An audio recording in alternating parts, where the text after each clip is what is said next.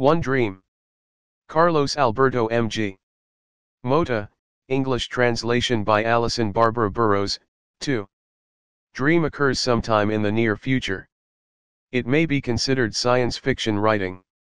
It is possible that some informed people will consider what is said here to be outdated. Behavior can be controlled, and this is mentioned in this text. Maybe the methods here described won't be used. We will see. Who said nothing, yet again? He was almost a professional mute, because he wasn't mute, he just assumed a lack of voice, just as he had assumed a lack of own ideas. Gustavo and Booze Bottle also belonged to an immense legion of people who only had a voice amongst their peers, they were mutes to everyone else. Gustavo thought about the silliness of this situation. How many mutes were there in this world? To all my readers, my thanks. Carlos Mota. This book was published in Portuguese as Mota C. Sunho, Junho de 2006. Papiro Editora, Porto, Portugal. ISBN 97289167636. 3. 1 Walls. Gustavo looked at the walls as he always did, or rather, as he used to do. He looked at them and wondered whether they had been built from the top to the bottom or from the bottom to the top, and then thought about how silly his ideas were. In fact, none of it mattered. It would actually be interesting if the walls were built from the top to the bottom, though it didn't seem likely. Nor did that freedom exist, Gustavo thought. What freedom existed? As a young boy he had moved to that neighborhood, that area, that place, that home. I remember banana, windy bag, booze bottle, grunted Gustavo in the general direction of his friend Emilio. Remember them? No, and I don't care to. What is the point of remembering what doesn't exist anymore? You're right, Emilio, it doesn't exist anymore. But it does exist, deep down it exists because it is what made what exists now exist, it exists because it exists in us, it still exists.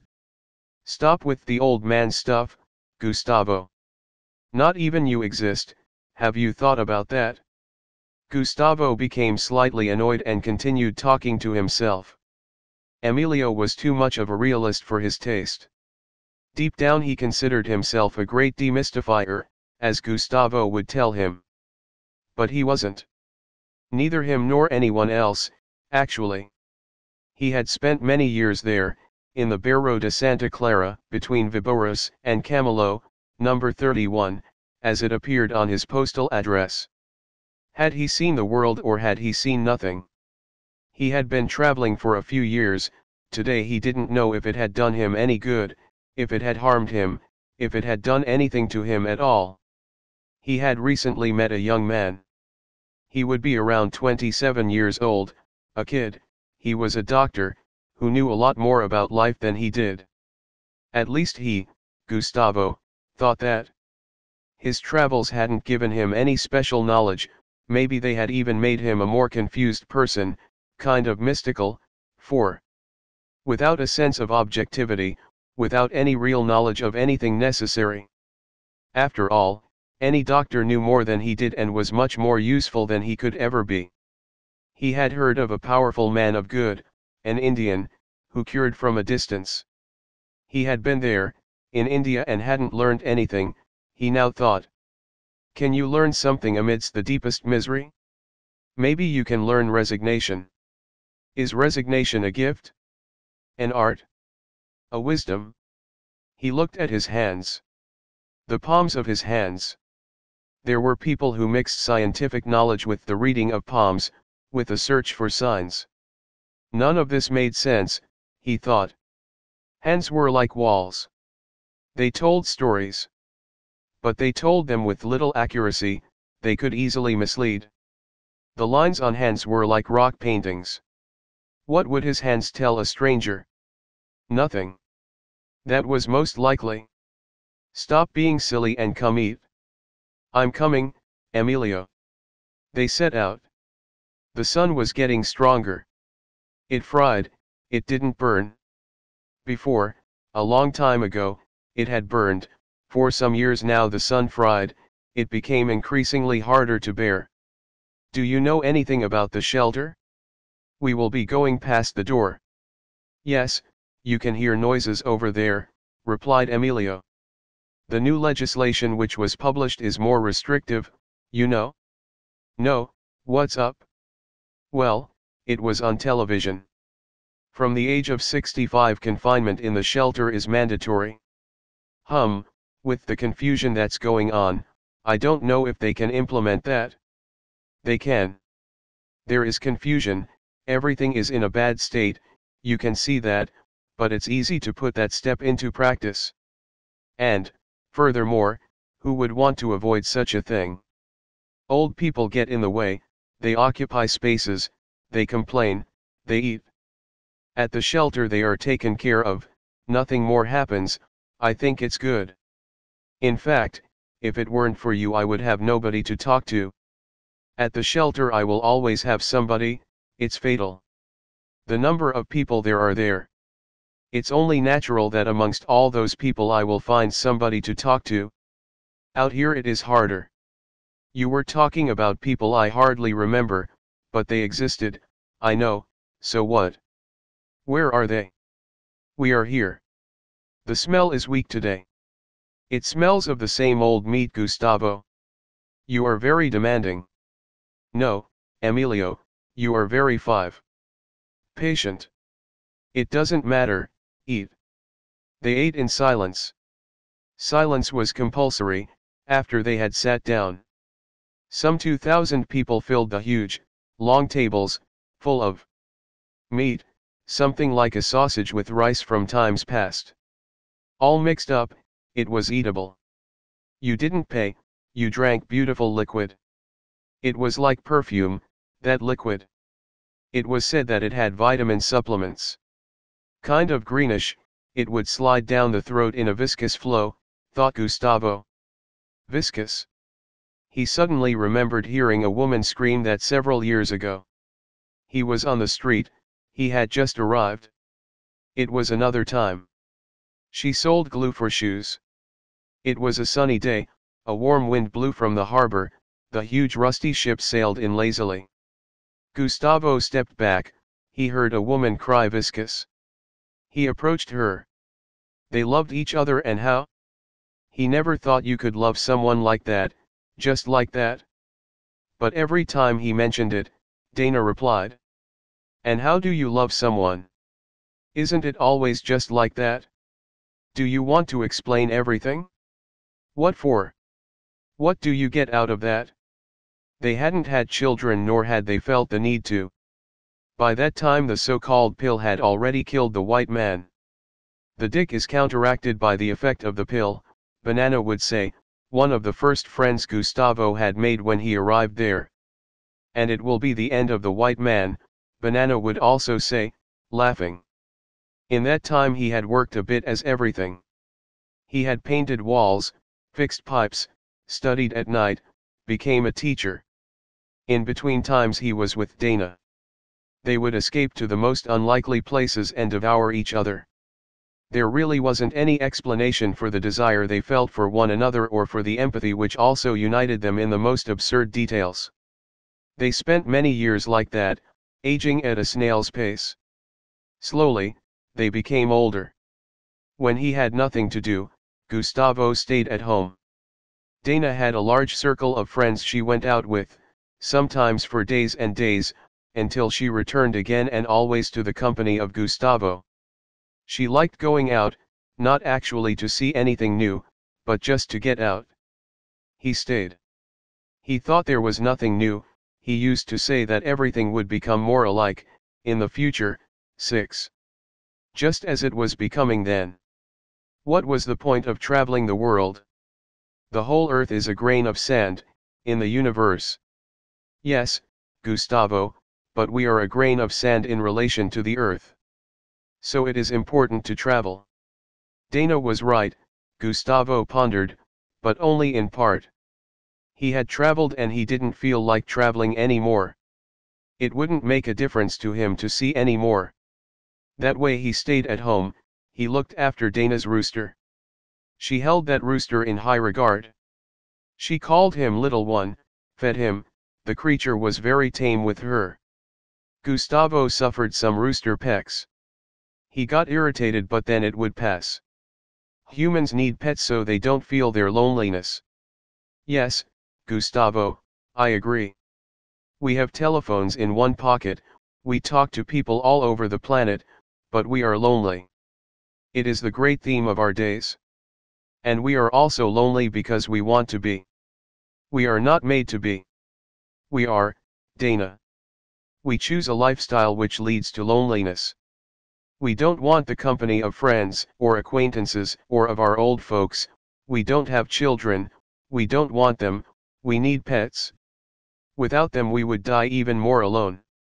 I don't need all that. It is important to know how to live with yourself. We have to get used to living with ourselves, to like ourselves. If we can do that, then we are fine when we are alone. But you like your group of friends, Dana.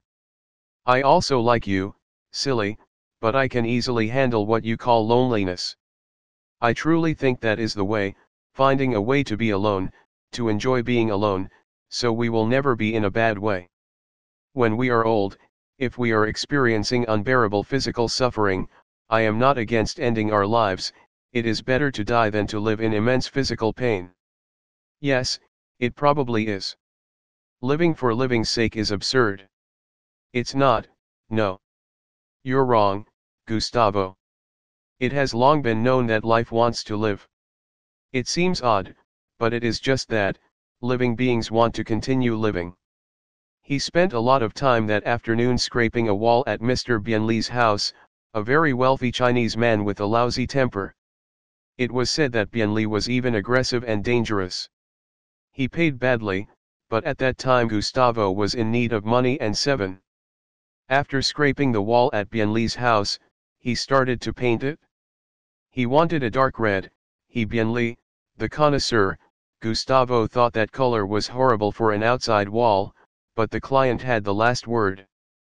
That client had the last word increasingly more often, not only the color of the walls of his house but in many other things, he had the last word in the town's commerce, he had the last word in goods and in their distribution, he lent money with interest, he controlled prostitution. He was a powerful man, an ugly mug, kept his distance, he spoke very little and in a fierce voice.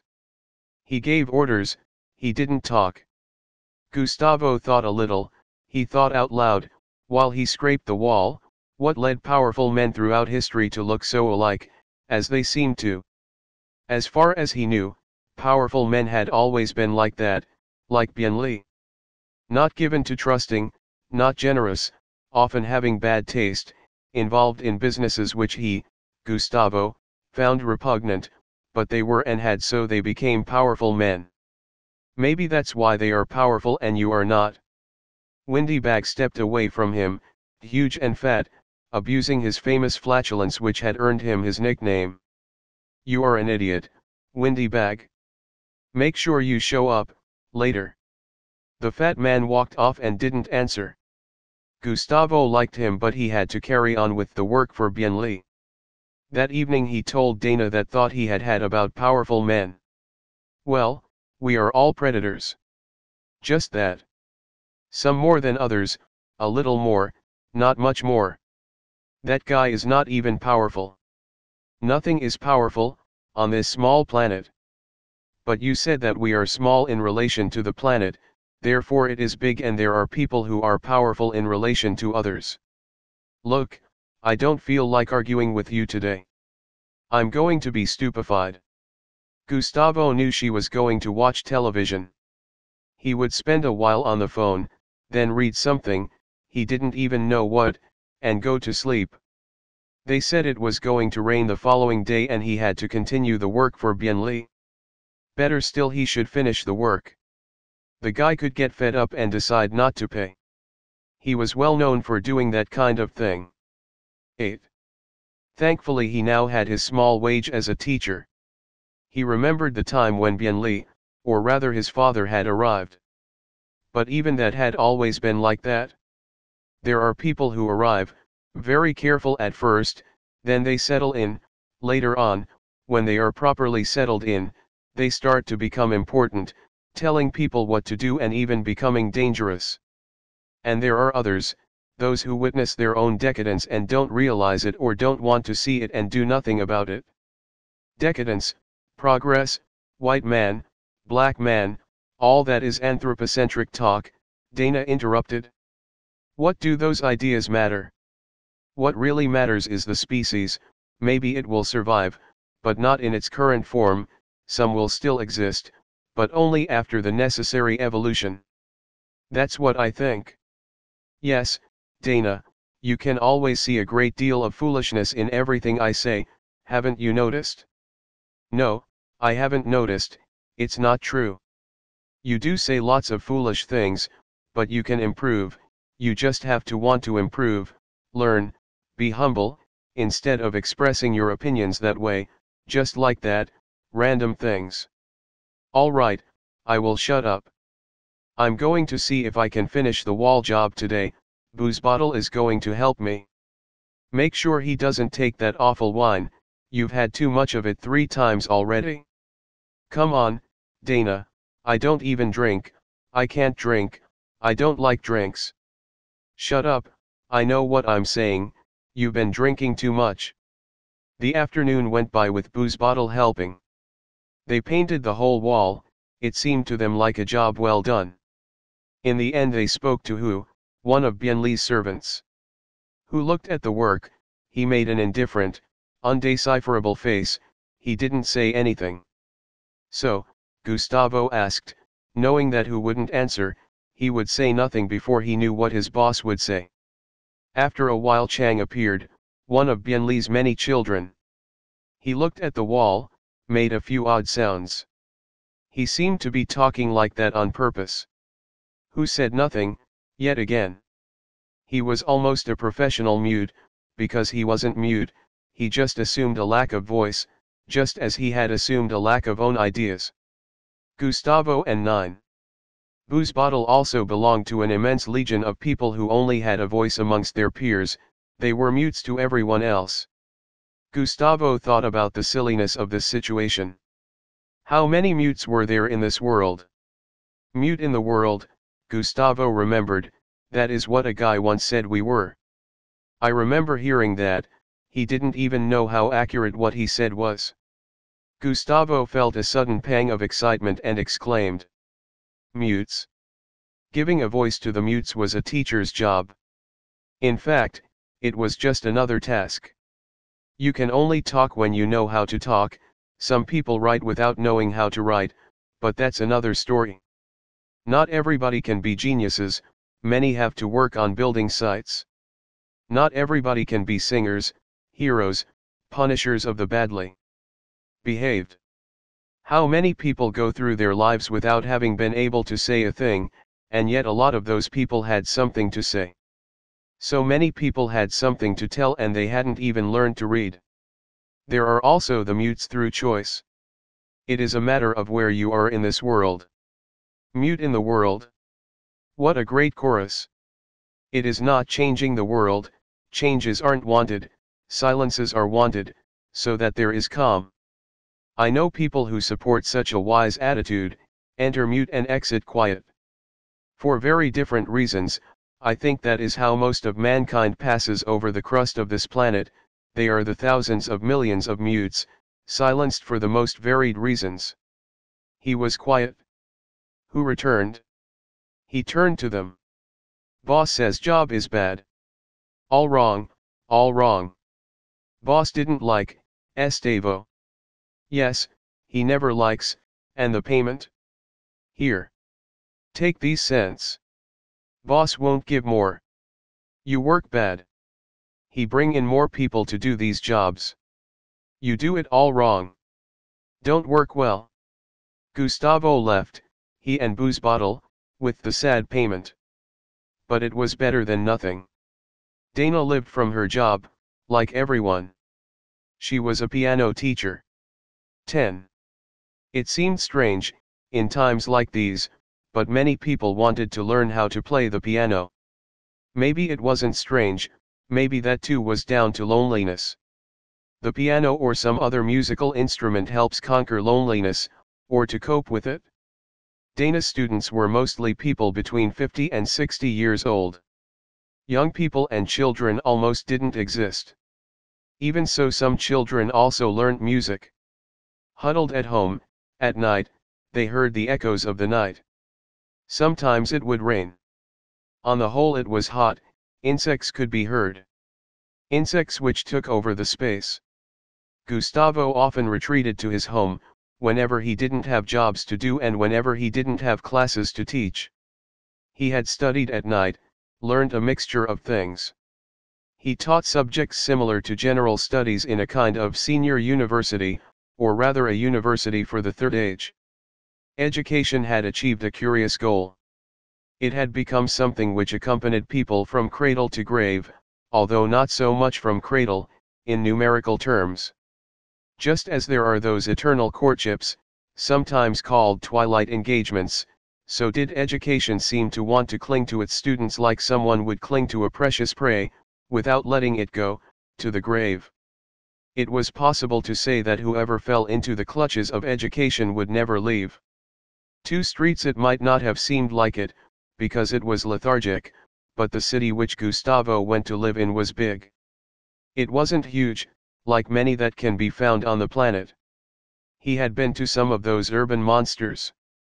That wasn't the case with his city. But it was a lot bigger than it seemed. A calm, hot city, where 4 or 5 people knew each other, was big. Gustavo used public transport with Emilio, to hear what he had to say. He thought Emilio's comments were funny. Not because they were funny, in truth they were not funny at all, but because they were pertinent. Notice the silence, people are incapable of talking to one another. They look at their own shoes, it is the best way they find to avoid having to look at other people's faces. Let's get off and get inside a building. So they did. 11. Come, let's ride the elevator. People feel uncomfortable in elevators. Not because they are claustrophobic, but because they hate the proximity with others. They seem to suffer from a horror of dirt, they deal with others as if they are dirty. But it isn't possible to clean them. In elevators passengers feel desperate because of the length of the trip. It seems long, uncomfortable, invasive. Elevators were horrible, they had human beings. And on top of that the humans were close by. They could touch each other, feel each other's breath. The only defense is to do as they do, stare fixedly at the ceiling of the elevator. Every time it stops you can feel a chill, an anger, because this means the trip will take longer. When you reach the destination and the door opens, you pass between the other passengers trying not to touch them. It is a huge relief to get out of the elevator. Gustavo wandered round the streets of the city. They were wide and long. The coast road, beside the not always calm sea, made a curve, adjusting to the geography. Why were there so many coastal avenues with this slight bend? He knew many, some only from photographs, but he knew they were like that. The streets were paved with tarmac. There was a time when they would have been made of stone, not anymore, and Gustavo couldn't remember that time, before tarmac. The buildings were mostly worn and dirty. They functioned with problems. There were damaged pipes, walls in need of repair, fresh paint was a rare thing. Gutted doors, already rotten iron bars, the city appeared to be frozen in time. But it wasn't so. New bits appeared round every corner. Surveillance cameras were all over the place. Some were meant to be seen, others were high up, all, however, were meant to be perceived as a method of control. Citizens were curious, in their rapid walk. They wouldn't talk to strangers, that was considered ridiculous and synonymous with a lack of intelligence and culture.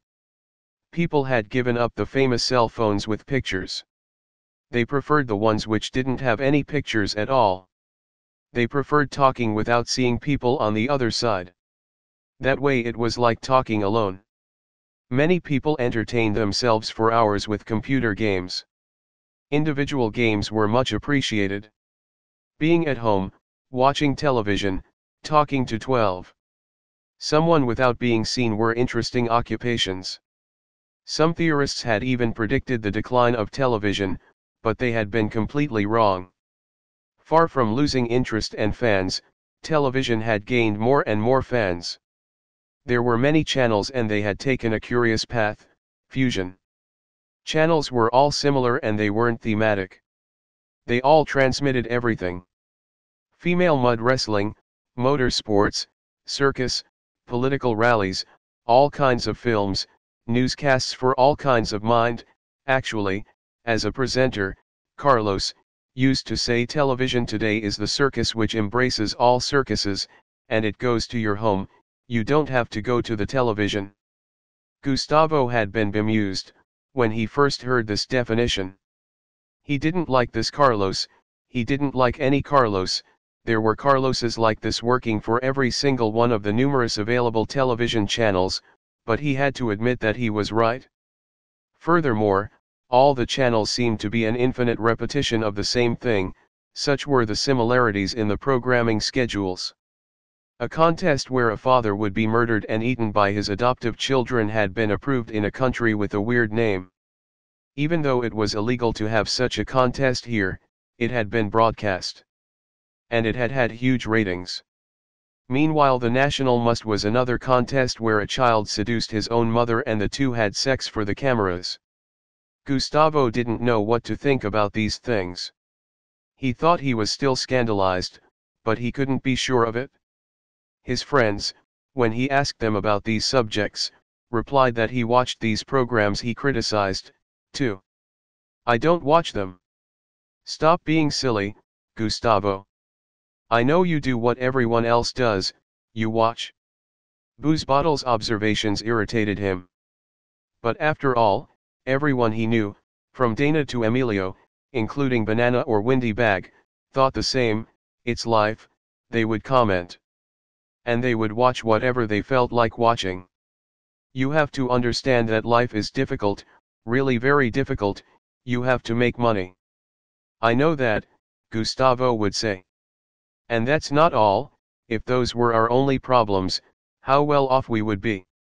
We have very serious problems, we arrive home tired, we want to forget. Television programs are manna. 13. But you say you are going to be stupefied, Dana. I say it, and I am, but I am aware that it is doing me good, do you understand? So television is good for you, Gustavo would try. It is, it helps you live. And never mind, it's true, if only those were all our troubles. The streets of the city were empty, normally. During the day people would work and apart from the few who spent their time fixing the gutted buildings, where several families lived, the others would not see each other on the streets. At night people were tired and would retreat home early. Entertainment was homemade, until it was time to sleep.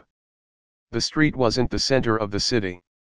The home was, even though it was old, run down, with problems, the home was the center of life. In that time you no longer saw foreigners. Gustavo recalled a different time when it was normal to travel, or to see foreigners in our own towns. That had ended. Traveling had been considered a deviant behavior. There were many reasons for that. Gustavo agreed with this analysis. The multinational league had decided to restrict traveling. Diseases, wrong ideas, wasted financial resources, it should all be fought. The wrong ideas had been somewhat contested, in the legal provision adopted. But it was true, if an idea had to be propagated, good or bad, argued Steve McLaren, president of the league, that would happen through television. The vice president, Michael Apple, had also underlined the importance of conserving nature, achieved by ending the travel of millions of individuals. He was right, no doubt about it.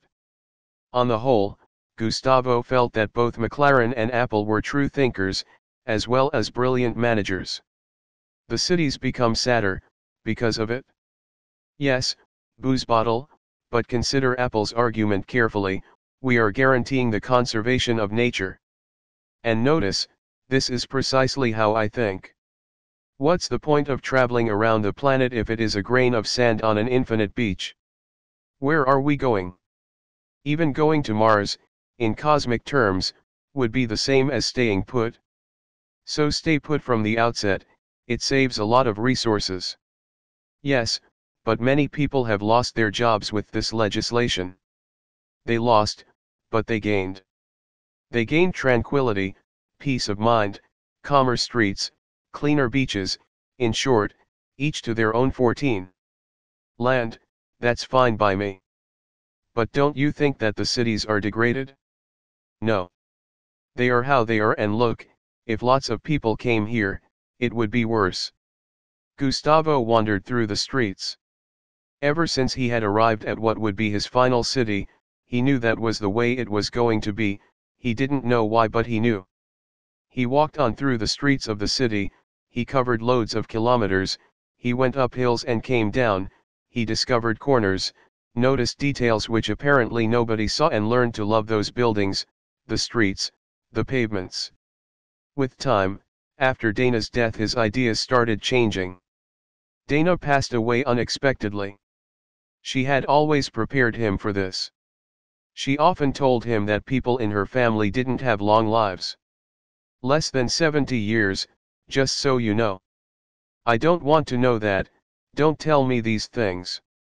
But in fact that is what happened. Suddenly Dana's life started to escape her, as if evaporating, becoming a spirit, a breath. The doctors either couldn't explain it, or weren't interested. There were some rehabilitation centers where citizens under the age of 65 could go, if they were ill. They went to one of those centers several times. Every time, they sent Dana home. A slight pain, there is nothing wrong with you. Take Pergamol, it's not aggressive, it's cheap, and it helps. Pergamol? Is that good or bad? I don't think it does anything, but it's cheap, Emilio told him. Never mind. It's life. Dana irritated him with this cold calm with which she faced everything, even death itself. She started not wanting to leave her room, she would seek refuge in front of the television, she turned the sound off, fell asleep. Pergamol seemed to induce sleep. Is that why they prescribed it? Gustavo knew there was no money to treat anybody, it had been like that for a long time. Sadness flooded over him, a strange sensation, it wasn't even anger. Acquaintances, Banana, Emilio, Booze Bottle, Windy Bag, and even Dana, thought everything was natural. He didn't think everything was natural, he didn't know why. He ought to think that it was natural for things to be as they were, it would be better 15. For him and even for everyone else. Dana was fading away, as they say in Castilian. He had never cared for that way of describing death, but that is how it is said in Castilian. When the end came, the required mortuary official showed up. Months later, some remains arrived through the mail, contained in a sealed ceramic vase. Dana M. was the only inscription. By that time Gustavo was already in a very bad way. The streets smothered him, whether it was cool or the usual heat. The houses seemed to dance in front of him, they gave the impression that they would meet at the top and fall on him. His friends paid no attention. They had spent some time with him, but it wasn't possible to put up with him any longer. Even Dana's sister, who had never really liked him but who liked Dana, told him to take it easy. Life is like that. Take it like a man. He became furious. Like a man? Dana's sister, had always had an attitude in favor of equality between men and women, and now she said something like that. But there was no point in arguing. Gustavo started taking increasingly more trazamol, a drug which Emilio got him. Sometimes, when he missed her the most, he would mix it with Booze Bottle's wine and be unconscious for hours. He knew he could die of a heart attack, he was afraid of that, deep down he didn't want that, but there were times of very intense pain which he overcame like that. 3 Flying. It was from the mixture of the drugs and his pain that Gustavo found a new way to face his existence, flying. Flying over things, that was the best. He also discovered that he had never thought about it, but it was what all the people he knew and everyone else did. He was sure of it, even though he didn't know. He didn't need to, because we are all alike, even those we hate. 16. He would take a little Trazamal, climb a roof and contemplate the harbor. It was so beautiful. He had never realized how beautiful that harbor was.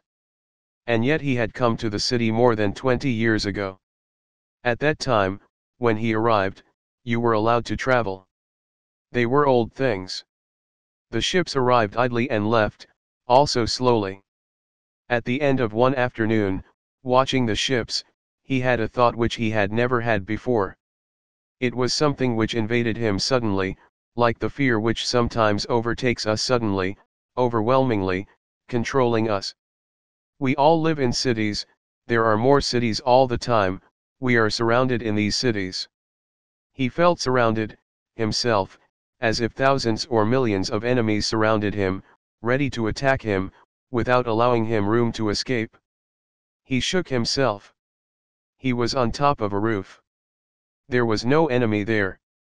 He understood that his clairvoyance was off limits to others because they weren't crazy like him. Then he started to dream and his dream became increasingly stronger. He wanted to get out of there. He knew that it was forbidden, the legislation that he had so often praised established this prohibition, but now he understood, he was against this legislation. It was foolish to expect that every person, except a very few like sailors, to spend all their life in the same place.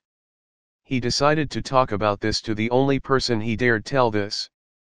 Behavioral deviation, Emilio. I have thought about that for a long time, Gustavo. I never answered you, because, as you know, they know what we think. I don't mean us, for example, who don't matter, but they could know about us and that is not good. But do you think that we should be able to travel? I have already said that I do, Gustavo. However, it is forbidden. I feel sorry for you. I understand you. I comprehend you. This city has lost its meaning for you, hasn't it? Look, but this, the meaning, isn't, I mean, doesn't live anywhere. You should know that. I shouldn't feel sorry for you either, I'm sorry I feel that way, but it is what I feel. I have a present for you, something that might help you handle your sadness, at least to cut down the amount of that rubbish you take, so you can carry on living. But you mustn't tell anyone at all what I'm about to show you. If you do, we will both 17. Be off to the central deposit. Do you want that? That's awful, Emilio. Of course I don't want that. Nobody wants such a thing. He thought about what was said about the central deposit, a slave factory created inside a large empty oil tanker. There, shackled prisoners produced clothing for the entire population, without timetables, without food, almost without drink, thrashed by whips. The minimum you got was 20 years jail time, but nobody lasted 20 months. Even so, with this hideous image in his head, Gustavo wanted to know what surprise Emilio had to show him. Come with me. They walked along endless streets. As usual, there was nobody in sight. It was hot. That was normal. They turned up an immense street and, in an old place, some letters read Z. Emilio went up to an old door, gave it a calculated push, they hurried in, closed the door. There was light on in the old house. Paper, a lot of old paper everywhere. Emilio signed to him. Pick one up carefully and read. You'll like it. This is where I spend most of my days. But I don't tell anyone. Gustavo picked up a wad of paper and read a title, Gazette. That's what it was, what was outside. That Z was the ending of Gazette. What is this? A newspaper, Gustavo, something that hasn't existed for many years, but there used to be many before the constitution of the new stability. Are you not from that time? I thought you were. I can't remember, but I'm going to read. After some hours Gustavo left the house. He was happy. He had read stuff that he wasn't sure what it was. It seemed like the television information, but it was written. He had never seen anything like it. Has this kind of thing been forbidden, Emilio? Yes, but cheer up, I know that they are going to allow them to exist again. With control over what is written in it, but this kind of thing, as you say, will exist again. Gustavo knew that Emilio had something more to his life than he seemed to. In fact he knew it and everyone who knew him best knew it. It wasn't a public matter, Emilio wouldn't brag about 18. Being something different, but it was a known fact that he was. Maybe that's why, because he was how he was, Emilio knew things that Gustavo didn't know. For example, this thing now, of newspapers existing again. Emilio had been away, many times, Gustavo knew it. He had an impressive physical presence, without being a monster. But it was impressive. He liked getting into fights and was very effective when he did. Far larger men than him feared him. Emilio told Gustavo that he had been in different places, a long time ago and had been a part of a special guard. He knew how to handle weapons, something that Gustavo and most citizens didn't know. Gustavo asked him what the places he had been to were like. He told him about interesting situations. He had been to some Asian kingdoms, he said. And then what? Then, said Emilio, one day I found myself thinking, where does the chief of this want to go after all? And what about the others, where do they want to go? We see poor people, we see people with an education, there is prostitution, but where isn't there? It isn't scientific, but it is human, they think that they are not doing badly, all things considered. There is authoritarianism, but not overtly. People treat each other with respect, as they do in many other places. We leave it like that with the thought I don't know what to think anymore, going away from those places which are so ordinary after all. But that is interesting, Emilio. Is that what you found, throughout this planet, on these jobs you did?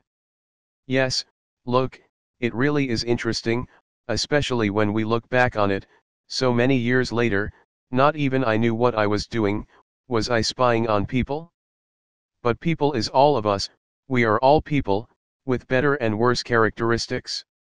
In essence I was ordered to check if those people were people and I would go there and return and write secret reports, I don't even know who read them, or if they were read, in which I would report that they were humans.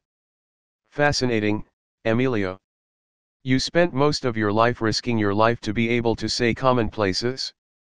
Yes, at the end of my duties I ended up thinking the same. And worst, what made even less sense was that by that time there were already so many ways to spy on others without risking anybody's life. That side of it ended up making me feel bitter, I mean the idea 19.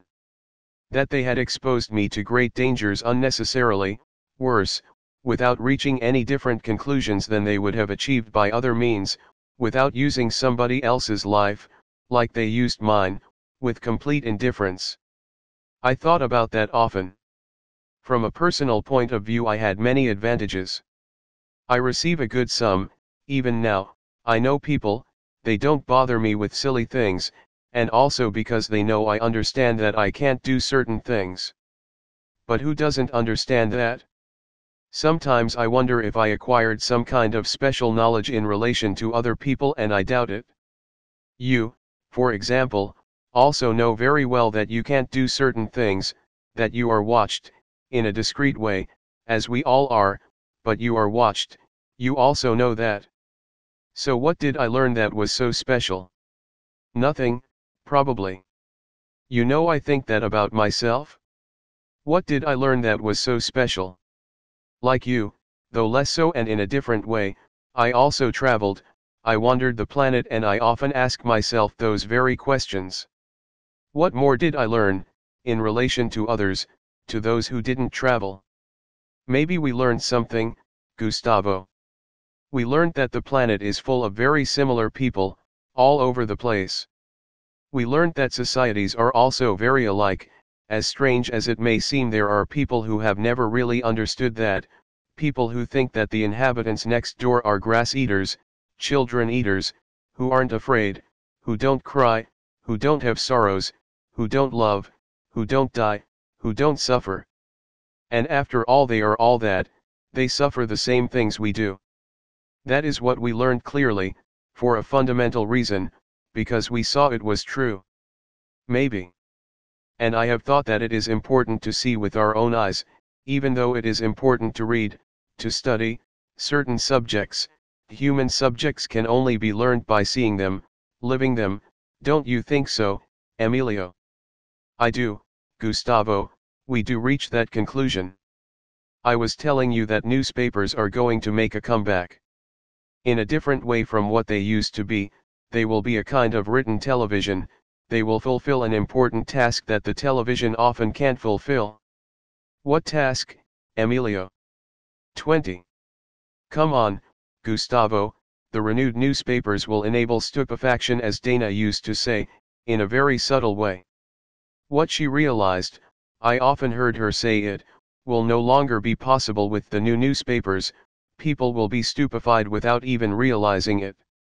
An interesting idea, don't you think? I think it's another idea. But I'm not even sure it is necessary. I think that people already agree with the need for stupefaction. In fact, that's what Dana meant when she always finished with that expression of hers, that's life. Do you remember? I remember very well, Gustavo. Maybe you are right. People already agree with the need to be stupefied. Life is unbearable without a certain dose of stupefaction. Since you've said it, I'll mention it next time I'm with my boss. He also thinks that way, I think. You know, Emilio, I think we reach a curious question mark. People are willing to believe in everything and at the same time not believe in anything. It is that point of I don't know what to think anymore which we mentioned earlier, only if you think about it, applied to everything. There is a feeling that things are as they are because they have to be. It gives the feeling that nothing could be different from what it is. You're right, Gustavo, and maybe it is like that. Nothing could be different from what it is, and the proof is that everything is as it is, in reality, or not. I don't know, Emilio. We are having a very strange conversation. But think carefully about it, nothing is different from what it is. Do we know that for sure? Things are as they are, or do they just appear to be a certain way? If everything is as it is and it can't be any other way, is there a need for stupefying people? If there is, it's because it's not like that, don't you think? I don't know, Gustavo. We really are having a strange conversation. I don't even know if it is strange. It seems to me that it is a conversation about wrong things, and as you know, we are not allowed to think about them. And it was like this, in this natural way, like all the things usually were in his world, which was his city, that Gustavo became a reader of the New Gazette. He read, reread, read over again. He got used to reading. He read news he already knew. All kinds of things 21 happened there, but everything there was the same as what happened on television. However, he didn't know why, but reading the Gazette felt special. After having something to eat, at lunch, he would have a bevy, a drink he never knew what it was. He also drank the Gazette of the day.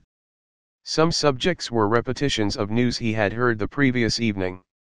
Other subjects were really new. Crimes, for example. They got talked about more, a lot more, than on television. The Gazette had a disadvantage, it had a price. He soon remembered that that is the trade value expressed in coins, that is to say, reading the Gazette was equivalent to brushing and painting a piece of Bienli's wall. Because nearly nobody else even bothered to get their walls fixed. The classes he taught brought next to no profit, but that was an old custom.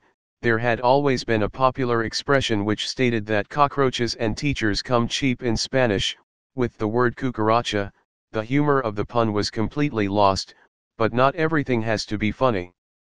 Sometimes it was even hard to find a copy of the Gazette. At those times, sought solace with Windy Bag. His characteristic windiness annoyed many people. But he wasn't a bad person, on the contrary. He had never had a wife, Windy Bag.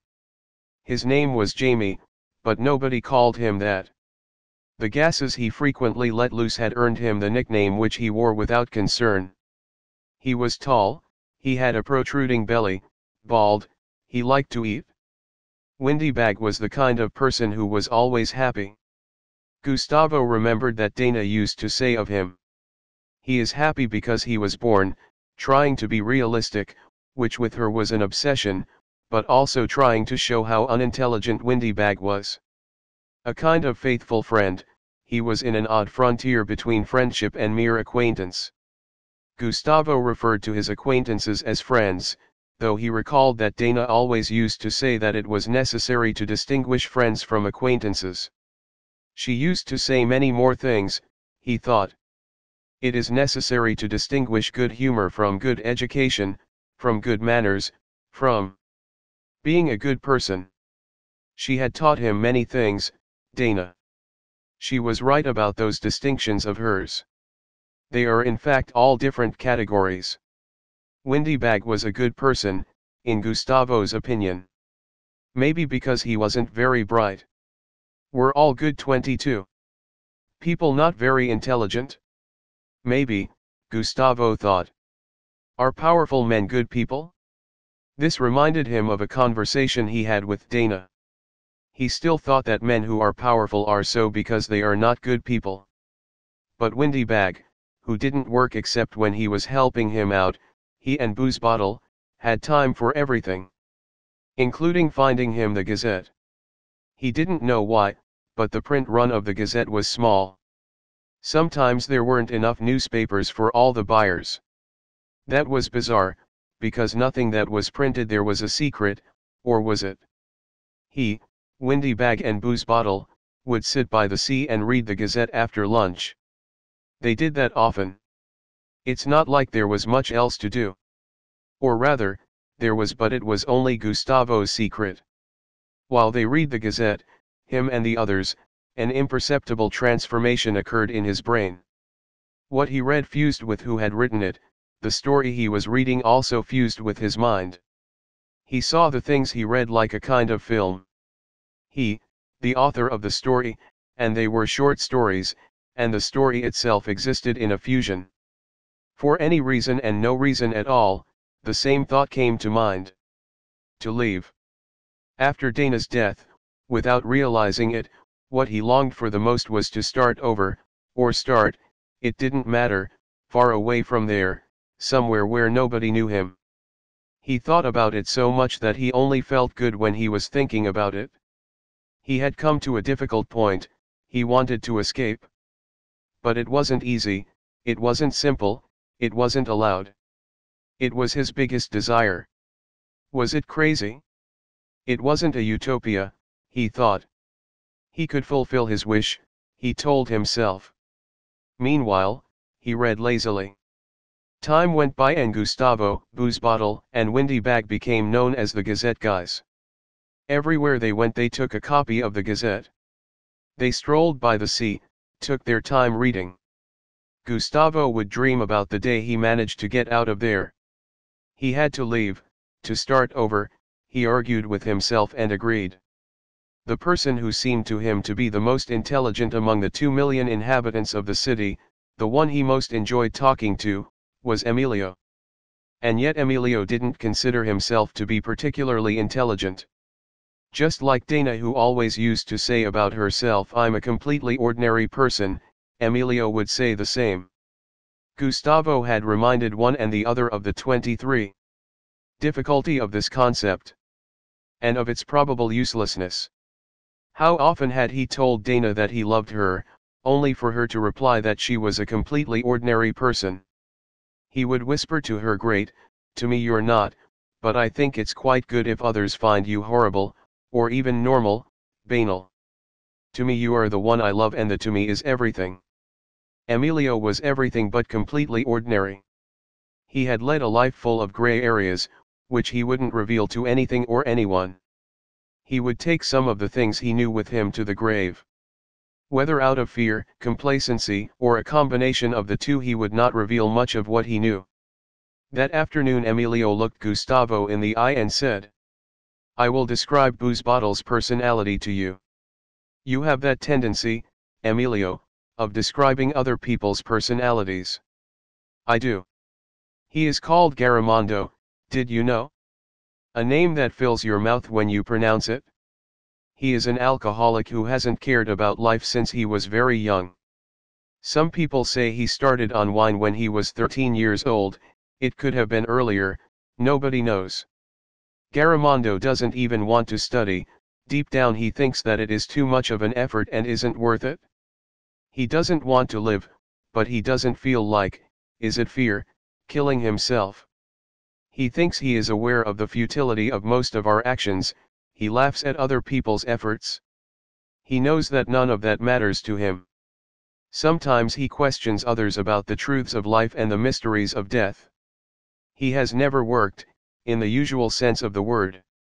He will leave respect, jealousy, feelings of fear, people who loved him. He is not an example for young people, relatives, friends, acquaintances, but everyone who knows him acknowledges, maybe in secret, that his behavior disturbs them. That's what I think of Booze Bottle, Gustavo. It's not much more than that, but that's enough. Look, as incredible as it may sound, it can be said of him that he is not a completely normal person. However, from his passing, on the planet nothing will remain. Yes, I can believe that, Emilio. I think that yours is an insightful description of Booze Bottle. But, as a matter of interest, if you see life like that, what do you think will be left of us after our passing 24? On this planet? Don't irritate me, Gustavo. I am talking to you seriously, I'm not joking, nor do I wish to make caricatures of others. They are only my thoughts, some are a result of careful reflection. I didn't make these speeches up just like that, all of a sudden. Yes, Emilio, but what I asked was not meant to irritate you. I don't think we should put other people's lives on such a complicated scale. What will remain of us, more than will remain of Booze Bottle?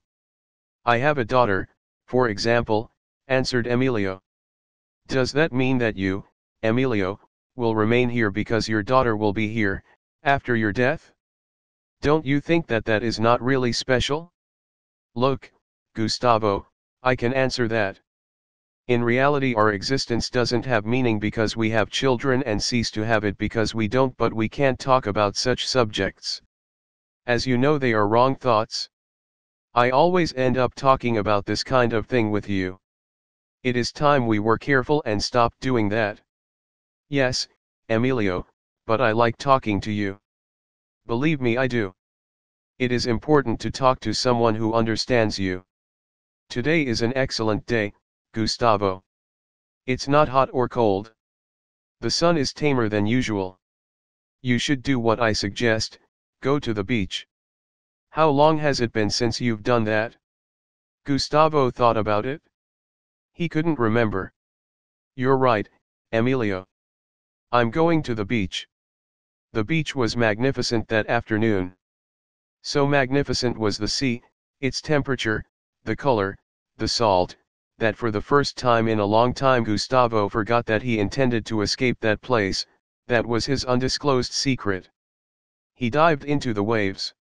He was alone. Or maybe not. He felt her there, close to him. As if he had never lost her. It was her. Her with a big H, Dana. He had never met such a complex character as she was, who used to say she was simple, maybe to seem even more complicated to figure out. Dana made him think about loneliness. She had studied music, for a long time, she had been a piano teacher. But she had also studied other things, that is how it was in those days. Things that Gustavo would never understand. She analyzed concepts, ideas. She called herself 25. A researcher, sometimes. In some kind of trance, he felt her hand which was pulling him deeper, into the sea. He forgot to breathe, he didn't need to. She smiled at him and said, "I know you are sad. But don't be. It's not worth it, it won't help you. You feel lonely. Haven't I told you everything there is to say about this? Even so, it has to be said that loneliness is inherent to existence. We are an unavoidably lonely being. We are not team spirits, maybe that is why we get caught by loneliness. In fact, as with everything, we are a general contradiction. We like our own space, but we feel great pain in being alone. That is what we call loneliness. There are cures for loneliness. Drinks, pills, casual company, people we know don't wish us well. We are afraid of loneliness because it reminds us of death. Worse still, loneliness reminds us of the suffering that is our almost constant companion, along the long corridor until death. Loneliness fills us with fear because it reminds us of old age. We also know how time hastens. Loneliness is a dual state, we both feel it and fear it, because we shudder when we think it will attack us. It is located in the past and in the future, it is a diluted surrounding. It is sad and ferocious. Sadness, in its general form, leads us to a state of resignation, loneliness takes us to the dread of its inevitability. What a conversation to have, Dana.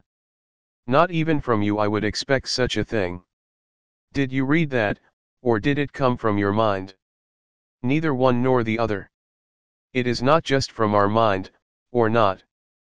Because look, when we know a theorem, for example, it also belongs to us, I mean, it is also part of our mind, as you said, it is not necessary to create everything which belongs to our thinking. If it were, we would all be even more uncultured, do you understand? They continued to swim. The sand was white, very white, beautiful, the sea was green. How wrong he had been, he could have come here to swim so many times, to the beach, and he hadn't. Deep down, as always, Emilio had given him an excellent suggestion. Coming to the beach, that reunion he was having now with Dana, were even better than the accomplishment of his secret idea, to 26. Escape. Why did you stay with me for so long? I am not very cultured, or intelligent, there is nothing special about me.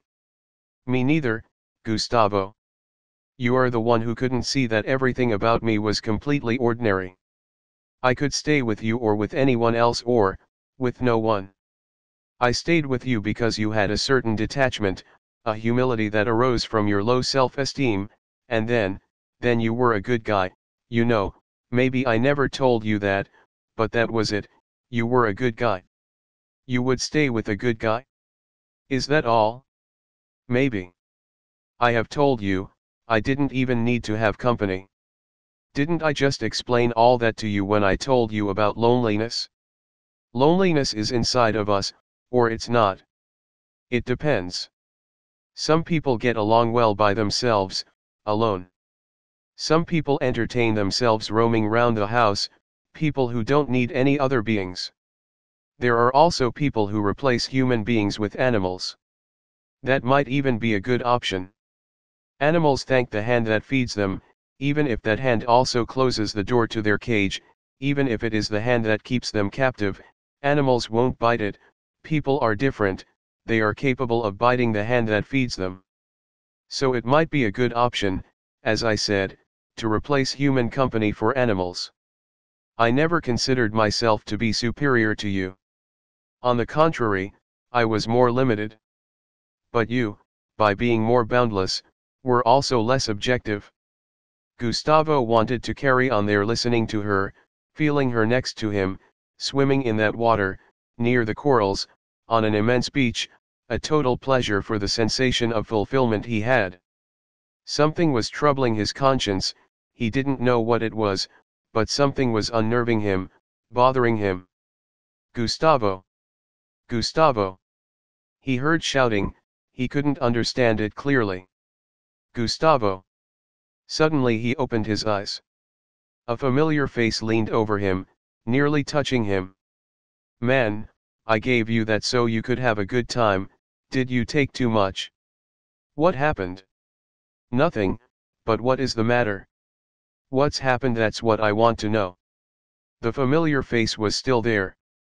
It pulled him by the arm. It hurt. 27. He wasn't expecting this, especially now that he felt so well. The sun was beating down hard, it wasn't as gentle as it had been a few moments ago, when he had just been there swimming with Dana. The sea was beautiful, but it too wasn't as stunning as it had seemed, only moments before. The sand burned. Even it was not as soft as he had remembered it being. What was happening? He couldn't understand. Get up, Gustavo, we have a lot to do. You have to help me. It is time you learned to do something with your life. I'm dizzy, can't you see? And I have reason to be. I was so comfy here. Why didn't you leave me be? Are you sadistic? Stop whining, man. Take it like a man. That phrase annoys me. Stop talking like that. Without knowing why, he felt odd, bothered. In time, he sat up, he took a better look at the familiar face. He began to understand why he felt so bad. It wasn't who he thought it was. He never expected that face to be there, looking closely at him, questioning him, treating him in a friendly way but as you would treat someone inferior. However, that was what was happening to him. What are you doing here? What are you doing here, you? I don't understand this, you are here, why? Because I am I, what a question. You ask such ridiculous questions, man. You ask why I am here? I'm sure there must be a reason, don't you think? Or there may be several reasons, what do you think? Anyway, if I am here it is because it must be so. Hurry up, we need you. Get your clothes, get dressed. I have to take you, we are in a hurry. You are going to help us, you will justify your existence, you might even manage our indulgence, our forgiveness for the daft things you are always saying. Gustavo looked again. The face answering his look wasn't the one he expected. Where is Emilio? He died, the guy answered. Gustavo became strange. He was afraid. Shivers ran down his back, cold sweat appeared on the palms of his hands. He looked at that man who he thought he knew and felt insecure. He didn't know what was going on anywhere after all. He didn't know who was who, what each person did, he didn't know why that guy who 28 Emilio had sometimes characterized, always lingeringly, was there. But apparently, was that it? Apparently Emilio had been wrong, and had misled him, Gustavo. So often had Emilio spoken of this guy, described him basically as idle, incapable, a sad person, a guy devoid of intellectual or manual abilities. He can't even fix a wall, Emilio had told him. You are infinitely superior to him. But he has no problems, the guy. His father left him a lot of money, it will always be possible for him to lead the life he leads without too much hassle. That while you will have to fix walls and teach your classes, to keep on surviving. And you are not one of the ones who are worst off, believe me. He lives between his home and the cubicle, he drinks bevies by the dozen and eats. That is the life he leads. Gustavo knew that, he remembered how Emilio had described the guy who wouldn't stop watching him, inspecting him, while he got dressed. And gave him orders and more orders, in an increasingly more obvious tone, like someone who is in fact talking to someone inferior. His surprise couldn't be greater. Just moments ago he thought he was in paradise. His existence balanced out again, with Dana's return. But now, in a sudden moment, everything was the same, I mean, as it had been a long time ago, and this guy, the most unlikely amongst all he knew, had not only woken him up from his wonderful world, but had also told him that Emilio had died, gave him orders, he wasn't kidding, he told him what to do, questioned him. Tell me, what is going on? Shut up and come on. I don't have the patience to put up with you and I don't have to. But Gustavo was interrupted. The other one had had enough. He gave him a violent kick in the ribs. He rolled over in pain. He felt like crying. He did nothing. He began to feel physical fear of this guy. And he never thought he would feel that. Leave me. Let go of me. I'll follow you, I'll do what you tell me to. I'll go where you want, but you don't need to treat me badly, you know that? The other guy looked at him. He seemed to become confused. His expression softened. Forgive me, Gustavo. Honestly, forgive me. I know I was stupid. I don't need to get physical with you. I know that. I am very 29. Nervous, today. Strange things have happened. You can help. That is all, we need you to help us. For Banana he was fat and short. Blondish, light-skinned, an arrogant look about him, Banana had studied. Gustavo had met him through Emilio, at the cubicle in fact, so many years ago. Banana lived near there, he made the cubicle a kind of office. He studied but not too much. He didn't like to work. His father had left him a huge fortune, that's what people said, nobody knew how Banana made his living, not him or his mother. It was known that his mother told him what to do. He spent his day between the cubicle and home. He didn't do anything else except drink a few bivvies and talk. He talked a lot but said very little. He didn't talk about anything with any interest. He wasn't sure himself if he had any interest as a person. Nobody could understand why he talked so much. The truth is he did, but maybe he talked for the sake of it, to feel less lonely, for company, it ended up being all the same. He was a person incapable of heroic acts, different from the absolute ordinariness which Dana talked about. Though she seemed to be wrong, because she was an extremely interesting person, while Banana, a completely ordinary person, was extremely uninteresting. He didn't talk about any specific subject, which seemed to be absolutely in keeping with the time and space which they lived in. In fact, more people talked more and more about nothing at all, though they did talk. Spaces like the cubicle were quite full of people who talked about nothing. It was Emilio who introduced Banana to Gustavo. Gustavo was somewhat impressed by Banana, from their first meeting. He only says banalities, exclaimed Emilio. They should change his name to Banality, instead of Banana, then.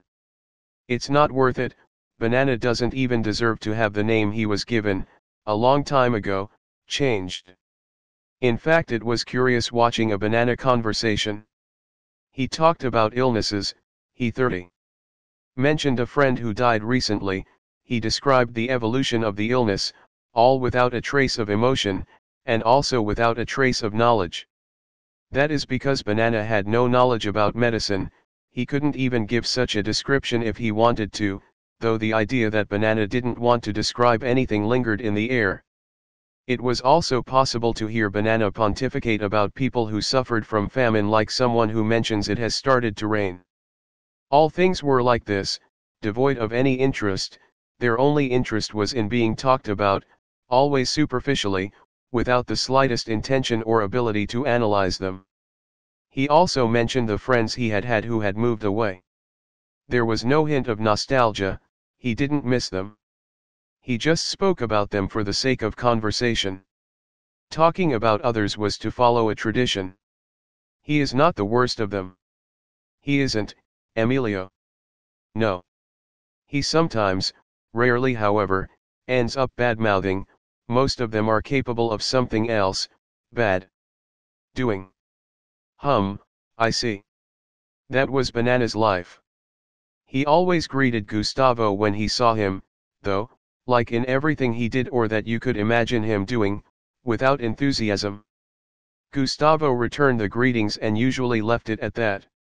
Emilio described Banana's personality to him, several times. It wasn't necessary, just one time would have been enough for Gustavo to understand. He is weak. Totally incapable. Emilio always referred to Banana like that, when he spoke about him. Gustavo went for long periods without seeing him, only because he didn't used to hang out at the cubicle, the so-called office where Banana could always be found. It had been rumored lately that Banana had married one of Bienli's daughters. It was something that took everyone by surprise, starting with Bienli himself and including Hu. It was even said that Hu had been severely punished for not having realized in time what Banana's intentions were. But his daughter, strangely or not, had married Banana. In addition, there were some who said that now, with the fortune his father left him almost spent, Banana done good for himself, advised by his mother. Whether that was the case or not, nobody knew. What was obvious was the love with which Bienli's daughter treated her husband. 31. Banana continued to hang out at the cubicle, living at his mother's, though now with his wife, and greeting Gustavo in the same way. He also continued to talk a lot, without saying anything. Gustavo thought that was a very strange matter, there was something there that wasn't right, but he didn't waste time thinking about it. Now he began to understand. Banana had a lot more energy than it seemed, he was strong, an unsuspected physical strength. Furthermore, he had determination, a strong and cutting voice, a voice which he never had allowed to leave his mouth when he spoke for days and years on end, at the cubicle. There he kept his voice down, appearing to lack strength, a numbing speech, not only because of the lack of subject but also because of the tone of his voice, weak and monotonous. Now he spoke to Gustavo with a voice that seemed to come from the depths of his being. A genuine roar stunned Gustavo. It wasn't really a voice, it was more of a roar, a collection of animal-like yells that made whoever heard them tremble. To start, Gustavo, I would like to tell you that Emilio hasn't died. I told you that to wake you up faster. But he could die, we'll see. Just like you. It depends how you behave. That said, he took one of Gustavo's arms and dragged him. We have a car waiting, come. They walked at an extraordinary speed, they headed quickly in direction of the Avenida Marginal, they entered a horrible vehicle which smelled of rot. Let's go. The driver took off. They traveled for a long time, Gustavo had already figured out where they were going. It was hot and the air was stuffy. The guy was a fake lazy person, Gustavo thought. This is what he lives off after all. Who would have imagined something like that, after seeing him as a dork at the cubicle?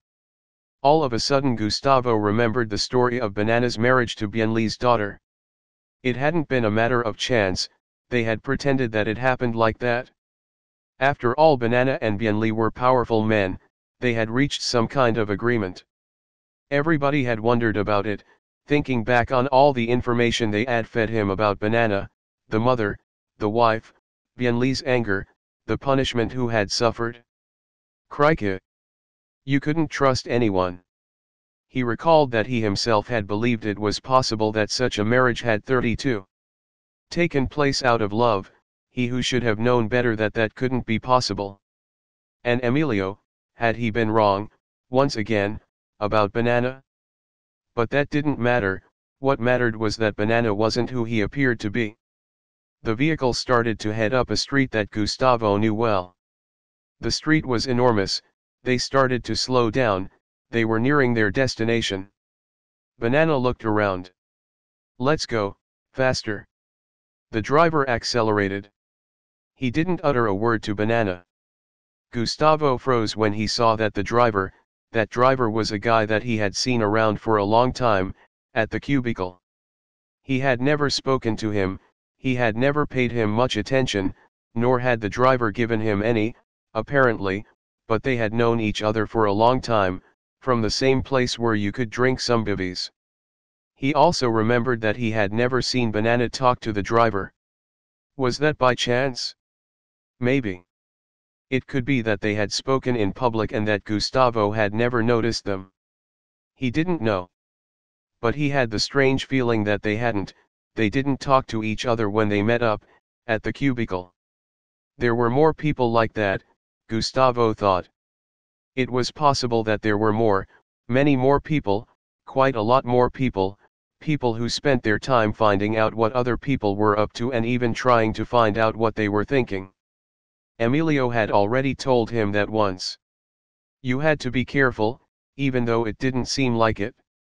He had told him they want to know what we do and think, something like that, Gustavo recalled. What was most interesting was that they didn't appear use sophisticated methods. Or did they? Gustavo had dreamt about Dana, he now remembered, he couldn't rush to conclusions. Who had given him a trazomol tablet? Had it been Emilio? He couldn't remember. Now it seemed to him that it had been Banana who had given him the pill. But that was absurd. How had he trusted Banana? The fact is that they had given him something and it wasn't trazomol. He was perfectly aware of the effects of that medicine. It was basically a forget her, there were even people who joked and called it forget her. What they had given him was very different. And he had been with Dana, a complete Dana, her memory was 33. Absolutely restored, the Dana that he had loved for so many years, that he knew so well. It was her, because it was him who had recreated her, with that drug. The most intriguing thing was to think that there was a drug that made you remember things selectively, good memories in this case. Possibly, they had other drugs, all you had to do was imagine they had something which worked the other way, something that made you retrieve bad memories. It must be terrible to go through an experience like that. Banana looked at him occasionally. He looked strange. When he had stopped hitting him, at the beach, he seemed human, warm even, if you can think something like that of someone who kicks you in the ribs. Now he seemed strange again, he scared him again. He noticed that the green glasses that Banana had always worn, which had always seemed so ordinary to him, like the owner, now seemed threatening, strange, awful. And yet they were the same glasses that Gustavo had known, on Banana's face, for so long. And they weren't even especially dark, they allowed apparently bovine eyes to be seen, still rather than tranquil, devoid of intensity, of expression. But they also didn't show kindness. They just showed that they could see, nothing more. They looked at Gustavo the same way that they had looked for many years, the situation was different, totally different, only he and Banana were the same. We are not going to harm you, Gustavo, don't worry. Banana's words, rather than calming him, caused him dread. He didn't want him to address him, he had come to fear him since the kicking at the beach. Answer me, Banana continued. All right, I believe you. If you say that you don't mean to harm me, I believe you. I have never acted wrongly, you can believe me. I don't know, Gustavo, I don't know about that. That is what we will see. If indeed you did nothing, you have nothing to fear. And you can believe that too. But we have to check some things and they are rather complicated. What were you and Emilio up to at the old Gazette offices? You see, it is just a small doubt we have, to start with, but we have many others. Are you thinking about doing something odd, now that Dana has died? We also don't know that, but we will find out, do you understand? And what have you been talking to Emilio about? You see, these are the 34 kind of questions we will be asking you. They reached the building which Gustavo knew had once been the editorial offices of the Gazette. They went in. Things were different, it looked like they had been tidied up. There was no dust, or piles of rubbish, or old newspapers on the floor. Instead now there were shelves, many shelves. People with a business-like look about them examined pieces of newspaper. Others worked on computers. They didn't pay much attention when Banana, the driver, and Gustavo entered. Let's go to the room upstairs. Yes, boss, replied the driver. They gave a sign and Gustavo went up some stairs which he had been up many times before. It seemed like it had been so long ago and it hadn't, but that's how it was. They knocked on a door and waited. A light came on, it was a red light. "We have to wait," said Banana. "We can sit down. You never know if it will be a long wait or not." "Relax, Gustavo. Calm down, man. Do you want something to drink? I'm going to have a bevy. Do you want one too?" "Yes, all right." He had stopped calling him Banana. He had never known his real name, only now, after what had happened, did he realize that. He thought that he didn't mind being called Banana, but that was before. Now he wasn't sure of anything, it was wiser not to call him anything at all. An impersonal treatment and a permanent display of docility was the smartest attitude in a situation like the one he was in right now. Dana had told him a few times. He remembered that. We have to be docile. They expect it from all of us. The bivvies arrived and Gustavo noticed that Banana swallowed his at an amazing speed. The driver wasn't served. Gustavo picked up his drink and sipped slowly. Curious. It was tasty, he had never had a bevy like that before. The guys looked after themselves. But it was only natural that they looked after themselves, thought Gustavo. You couldn't expect that people with power, and therefore money, wouldn't look after themselves. He spent his life thinking that he reached absurd conclusions, because they were obvious conclusions. After mulling it over, thinking about things, he always reached the conclusion that what happened that way 35. Because it was only natural that it should happen that way. Now that was stupid. Thinking that things that happen because they really must happen doesn't add anything to any matter. It is like saying A equals A. He didn't know, but it was true. Saying that is for sure, but saying A equals A is a tautology, a truth that adds nothing, perfectly self-evident. It was one of the secrets of that world, Gustavo suddenly thought. Making everything that happens happen in a way so that you would think that it couldn't be any other way. And could it? Of course it could, thought Gustavo. What happens is not destined, it doesn't have to be like that. But thinking this would be to have wrong thoughts, they constantly told people not to have them. That also made you think. If things were so evident, was there really a need to convict people who thought about alternatives? While he was waiting with the driver and Banana, he thought about life, this life he had, that everyone had. Now that he thought about it, there were many curious things, without answers. The driver, as he called him in his mind, he had never heard his name. Did the man not have a name? However, Banana, who didn't seem to have a name too, also didn't call him by any name, and he accepted the situation, as if, just as in many other situations, it was like that and couldn't be any other way. And it could, for sure. The sea air came in through a window. Gustavo found himself thinking about the sea.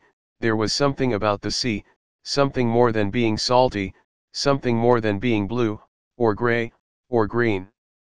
Something more than being located off land, something more important than providing fish, than being a road for shipping, the place where one swims at beaches. But Gustavo couldn't remember what was so special about the sea, so special that he thought about it here, now that he had been arrested. He didn't feel afraid. He had done. It now seemed to him that neither Banana nor the driver were paying him much attention. Maybe they thought the same way he did. He was someone of no importance, he couldn't understand why he had been arrested. The sea air came in through the window and Gustavo remembered swimming in the sea, swimming, and so emigrating, leaving there, escaping and swimming. He stopped, meditated. Am I insane? What thoughts are these? Swimming. 36. Emigrate by swimming? Where to? All of a sudden something changed. He didn't see it, but Banana called. The light changed, we must pay attention, it is now yellow. What a method this is, thought Gustavo. Red light, yellow light, possibly green light to go in. Was all this performance necessary? But was it a performance or something to be taken seriously? He found himself imagining a world with more multiple meanings in words and sentences. After all, everything here seemed to have a unique meaning. There was no place for what some call humor, you could only call it an amusement. For that reason, given these circumstances of this particular world, the lights fitted on the door that remained closed ought to be something serious, to be taken seriously. Banana didn't laugh about anything, just like the driver. They didn't forge a laugh or a smile when referring to the lights which commanded people who were waiting to enter. They waited without protest, as it was always best to do. Isn't that what Dana had told him so many times? The need for us to be docile? In their own way, even Banana and the driver were docile towards those who gave them orders. He had always been docile, or had he? He was disturbed by this question he had asked himself. He probably hadn't always been docile. As a matter of fact, he hadn't. He had had that idea of escaping. This didn't conform to a correct thought process, it wasn't a docile way to think and act. Was that why he had been arrested? But he hadn't told anyone that secret. How could they know what he thought? He didn't believe in the possibility of them knowing what each and every one of the citizens thought. It was impossible. Nevertheless, in his case, they seemed to know that he had wanted to emigrate, to get away from that place. 5 Memoria. The light has turned green. Let's go in, come on. Quickly. Banana opened the door and entered, while the driver pulled 37. Gustavo by one arm, and they both went in, with difficulty, because they almost didn't fit in the space. So, dear friend. Is everything all right with you? I am sorry you had to wait, but I had many things to take care of. Fortunately, they weren't matters like yours, they were more complicated problems. Anyway, life is full of this, have you noticed, of waiting. We have to be patient. I once had a girlfriend who always used to tell me, love is waiting, or knowing how to wait. I ended up agreeing with her. She was a very important person to me. She taught me many things, like that, for example. She taught me that love is often rejection, it is patience, the day-to-day courage, it is knowing how to wait, not waiting for the sake of it, but waiting because you understand that the other, the one we love, needs us to wait. They have their own life, their own needs, their work. We can't just think about ourselves, that is selfishness. Life is made up of waiting, even when it costs us, it is part of our brief existence, and what's more, waiting often while our own existence passes by. I hope you are enjoying this, Gustavo. I feel inspired today. This speech isn't bad, is it? Look, it's not often I talk like this. Normally I don't express myself very well, but sometimes I do think I say a few things. Oh well, it is what we can manage. For you, friend, I would always try something nice. Jorge, did you offer our friends something? Jorge? So that was Banana's real name. It had taken so many years to find that out, and he had found out now in these bizarre circumstances. Of course, boss, I had someone give him a bevy. Is that enough for you, Gustavo? I don't want you to feel bad. It is enough. He felt stunned. He couldn't understand anything. He thought about that sentence which had occurred to him, or that someone had told him, increasingly more. I don't know what to think. It turned out that the head of surveillance, or the man who coordinated the control of the population, was someone he knew, had known for a long time. He felt unnerved, exhausted, he felt like he had been betrayed by his own stupidity. He had trusted this guy and told him a wrong thought, his idea of leaving that place. The man had heard him. He remembered thinking that he was the only person who he could tell such a thought to, and had done it. 38. When possibly that man, who he now looked at from head to toe, should have been precisely the last person he could have confessed a wrong thought to. Emilio turned to him, looked at him. He didn't speak to him straight away. He took a deep breath. He didn't seem to feel anger when he looked at him, or contempt, just curiosity. And it remained curious, because Emilio knew him extremely well. "Don't you know why you are here? Don't lie, answer." "I will try," Gustavo told him. "Is it because I read the Gazette? Or because I told you I would like to emigrate, to leave here?" "A bit of both, Gustavo. But mostly because you wanted to emigrate." "I don't really understand any of that, Emilio. I didn't harm anyone. What do you want from me? To kill me? That never. If you are here, Gustavo, it is precisely because we don't kill anyone. I mean, only in circumstances absolutely specified by current legislation can we eliminate someone. We think that isn't your case. We will find out, but we don't want to kill you. You can relax. I have to question you. We need to inject you with a medication. Do you agree?" "That is a good one, Emilio. I am here under arrest, at your disposal, and you still ask me if I agree with something that you want to do to me? I have told you that you know nothing about the limitations we have in the use of power. You can refuse, though in fact, that won't help you." "All right, Emilio, let's say I can refuse, theoretically, is that it?" "No. You really can refuse. You shouldn't for your own good and also because you save us a lot of work, but you can." "Well, in that case, taking note of the kindness, the care with which you are treating me, I agree. You bet we treat people with care, Gustavo. One day it will be our turn. We want this school to be maintained. Maybe that is why Jorge, kicked me around at the beach. I have already reprimanded him. He admitted to being wrong. And don't exaggerate. It's true that he was wrong, but he didn't 39. Cause you any severe injury, did he? All right, look, I agree to that business of the medication. Jorge, inject him." He felt a peace rise up through him, head down. It took him over. He saw himself in the sea. It was a warm sea, but there was something that bothered him. Bodies floated by him. Some had wounds, there were some pieces of wood too. They seemed like random debris floating in the waters of that sea, distorting it. The sea was calm.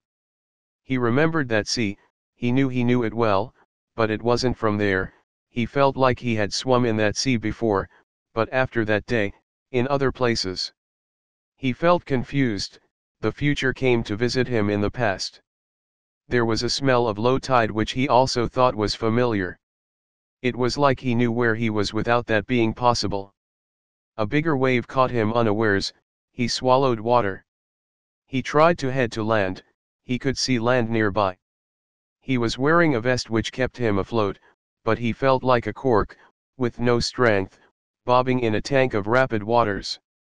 He couldn't control his path. He tried to swim but gave up. The sea had a very strong current. He couldn't make his way anywhere. He waited. A small boat started making its way towards him and the wreckage. All of a sudden, before the boat reached him, he remembered. He had been traveling on the Praia Monte, a Portuguese oil tanker. It was a huge ship, heading to the United States of America. He had made that voyage many times, that one and many others. He remembered perfectly that the oil tanker had been hit by a terrible hurricane. It had suffered a lot of damage. They had tried everything to save the ship, to save themselves as well. How small the enormous tanker was compared to the ocean. It had snapped like a toothpick, it had spilled its cargo, it was drifting, just like himself, utterly unable to impose a route on the ocean. The tanker and him, incredibly enough, were alike in their smallness. He had never thought about that. He had never been through an experience like that. Are there situations you only truly think about when you live them, when you go through them, or are all situations like that, Do we only truly think about situations when we go through them, when we experience them? The boat neared him. It was enough, much smaller than the tanker which he could no longer see, but much better, for now it was great. It was 40. Called Nina Del Mar. Two men came out in a small boat, they hauled him on board and spoke to him. He felt dizzy. They spoke to him in Spanish. Castilian, isn't it? They took him to the boat. He now felt like he was answering questions, but not the seaman's, instead he heard Emilio's voice. Then they spoke to him. They told him he had been lucky, he was the only survivor of that disaster. There are many hurricanes around there, but the ship on which he was traveling had been a victim of a lot of bad luck. It happens, they told him. It's life, he thought. He had studied for a good many years, he wanted to be an officer of the merchant navy and he had managed that. The boat turned around, after inspecting the wreckage one last time. Gustavo knew it wasn't even worth the effort, he had checked himself that no other crew member was still alive. Another boat will come to collect the bodies, they told him. He felt sad, miserable, he cried. He had friends amongst the crew. And he didn't have any enemies, furthermore he didn't wish death on anyone. The boat entered a large harbor. At the top of a tall mast was a blue and white striped flag, with a red triangle with a white star on the left side. Bienvenido a Cuba. That is what he heard. Then he lost consciousness. He didn't know how long he was like that, for his existence from that moment became strange. He had never known that, because he had never had the opportunity to know. He couldn't tell if he had been asleep for days, weeks, months, decades, or hours. Viscous. He remembered that and meeting Dana. But that had no connection to his previous experience, it had nothing to do with his life in Portugal, his studies, the ship, the hurricane, the shipwreck, and the rescue. He remembered perfectly that he couldn't remember any of that, for years. But the concept of calendar which he now recalled, he also hadn't had. He hadn't measured time by dividing it very strictly, during almost a lifetime he didn't think about what year he lived in, it was curious how that became important to him and then, purely and simply, it stopped existing in his mind, in his thoughts, in his plans, in existence. He knew he had lived with Dana and he also knew that he would never again be sure about where he lived. He remembered that he 41. Had always had the strange feeling that he spoke a language which wasn't his own, but he had also never managed to understand that clearly, he ended up forgetting about it while he increasingly more wrote and spoke in Castilian. He felt that he had been happy there, but that he wanted to leave, after Dana's death. He remembered Emilio, booze bottle, windy bag, banana and other characters, not many, who he had known without being aware that he had only known them as an adult. A light started to enter his eyes. He woke up in a good mood. He had been operated on twice, he remembered that now, and the feeling of waking up from a general anesthetic was very different from this. When he had had the operations, he had felt an absence, something like death, but afterwards, in the recovery room, he felt bad. Not now. He had a peaceful awakening. The drug they had injected into him wasn't an anesthetic either, thought Gustavo. It was more of a rememberer. Curious, you could also divide this word, remember her. So, Gustavo, what did you think about the experience? Were we bad to you? No, Emilio, you weren't. You made me remember so many things. My own name, which I have never used here, I had forgotten it. Yes, and it is not worthwhile wanting to use it. It is not a common name here. Is Gustavo enough, or not? It is, of course. I don't need any other name. But I still don't understand the reason why I'm here. That is easy. We have seen that you are not a troublemaker. You took a forgetfulness inducer, something that provokes a situation similar to Alzheimer's disease. But we know how to control these things, we didn't give you the disease. What year are we in, Emilio? That doesn't really matter to you, Gustavo, but I will tell you this, you arrived here in 2040, according to the old calendar, now we would be in 2080, that's it? I'll explain to you what happened. It was something that changed life for the whole planet, it caused changes everywhere, including at a political level. 2 days after you arrived the changes began, it was all unforeseen. A giant volcanic explosion occurred in 42. Sumbawa, in Indonesia, just as had happened in 1815, according to the old calendar, so you can understand. But this explosion was even bigger. If the first was considered to be equivalent to 60,000 Hiroshima bombs, this one nobody knows, purely and simply. Maybe it had been the equivalent of 600,000 Hiroshima bombs, but that is just speculation. An immenseness of cubic kilometers of ashes, dust, and other debris spread through the atmosphere. The sun rays couldn't reach the surface of the earth. The explosion of 1815 caused a perceptible cooling until 1816. This explosion caused climate changes for 10 years. In that period, China suddenly invaded Russia. It was something which was expected, because China's ambition was to conquer the sparsely populated Russian territories, for sure. The Russians couldn't fight back with conventional means, so they retaliated with nuclear weapons. Fortunately, their leaders realized that was not the best time for this kind of fooling around. The hostilities stopped, but that all happened after the second explosion of Sumbawa. The planet was full of people, as you know. About 4 billion people died as a result of these events. The situation remained very difficult for a very long time. Here we were dominated by the fear of an invasion, and we had shelters because of the hurricanes. We suffered casualties, even for us things became a lot harder. However, there is something fascinating about the human race. An American president, a Republican and old man, who no one expected anything new from, proposed the end of nations as we knew them, establishing a kind of world council. Countries still existed, but we understood that we had to do new things. Gustavo was amazed. It was understandable. What things, Emilio? Cooperate, simplify, depollute. It was the order of the day adopted in planetary terms. That is what occupies us, everyone. Those are our fundamental questions. You were very shaken up with everything that happened. For years you were committed to a mental institute.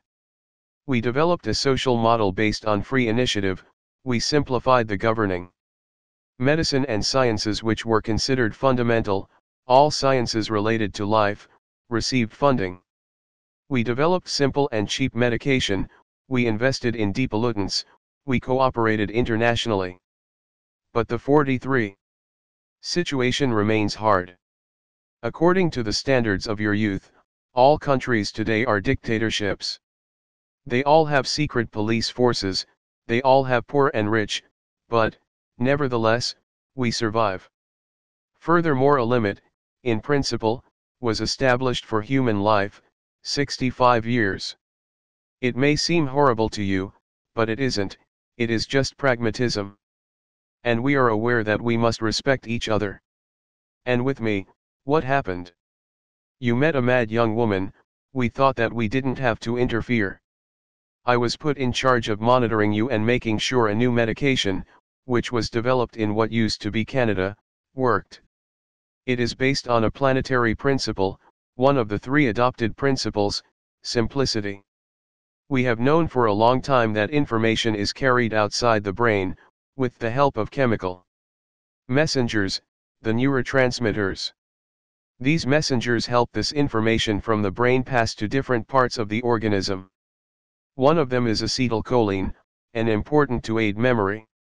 So, a cheap medicine was developed, trazimol, which uses a kind of anti-acetylcholine. The intention is to cause a kind of controlled Alzheimer's disease in people who have suffered very deep psychological shock. But that means I forgot everything. I loved Dana, she died, during that time I felt maladjusted, but do you think that that justifies what you did to me? And what did we do, Gustavo?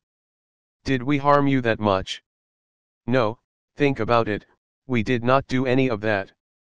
Notice that all we did was to control you. We brought you here, we checked how you were doing. And why? Why, Gustavo? Not for your sake, my friend, for the sake of the cooperation relations that we have to maintain with the whole planet. Have you wondered why Trazamal's effect was wearing off?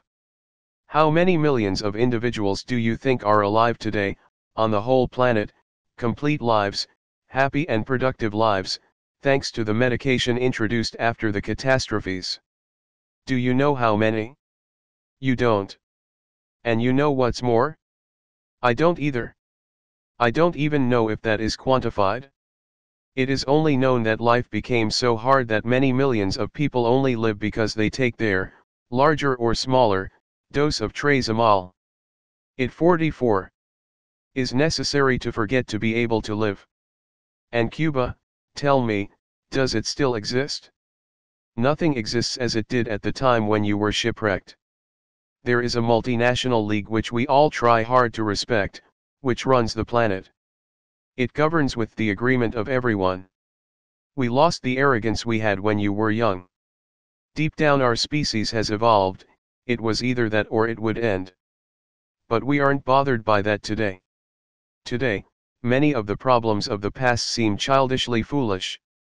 It even seems incredible how it was possible to make so many mistakes in the name of irrational principles, but it is a fact that this happened. The planet is poor, attention, we didn't make any material profits, we profited in terms of gaining wisdom. Emilio, now that you have spoken to me about dictatorships, explain one thing to me. Yes? Yes, because you said that today everything is a dictatorship in relation to the standards of the time when I was young? Don't forget the principle of simplicity which we adopted. This isn't a game. The so-called democracy never worked well. How to conciliate discipline with freedom? That was a problem which we had to solve quickly, during a critical state of things. We adopted discipline, to the detriment of freedom. If one day we can manage more, we'll see. In the end it won't work. Maybe, but democracies were also loaded with contradictions even when you were young, were they not? There were ways of conditioning people's vote, from voting for political parties to voting in institutional terms, for example. How many organizations officially had a democratic management which was easily overtaken and faked? And it was also true that in many countries, when you were young, democracy was limited to the rotation of power between two main parties, remember? That's true, I thought about that many times. There you have it. About other matters, you'll see that we are right. We conducted a study on human beings, on their evolution, and this is what we think: man is a predator. That said, it is utopian to try to make egalitarian societies. It may sound simplistic, but it isn't. The 45. Poor man dreams of being rich, he prefers to struggle and think that one day he will become rich rather than to live in an apparently classless society.